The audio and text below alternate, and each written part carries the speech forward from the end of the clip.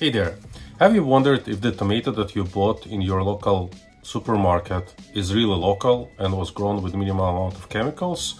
or it spent the last 3 months in the supply chain coming from many thousand miles away? Or alternatively, if you wondered whether the sunglasses that you recently bought are genuine, manufactured to spec and actually meeting the quality standards, or created in a sweatshop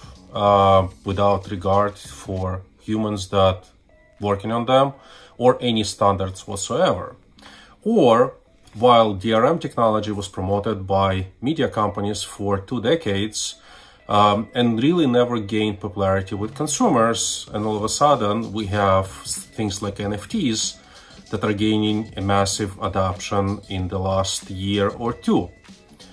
If you want to know about these topics or anything else that's related to blockchain, please join us for Blockchain Z Days.